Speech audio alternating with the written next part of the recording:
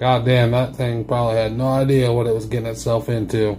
Like, as soon as it went airborne, it realized that it had fucked up. It was probably thinking, you know, I'll just jump over this, no big deal, just like a fence or something. But no, it just dropped like a rock. There was nothing on the other side. As soon as he got over that fucker, he's like, I fucked up, and hit the ground.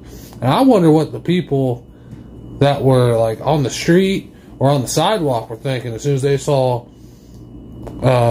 Buck falling from the sky.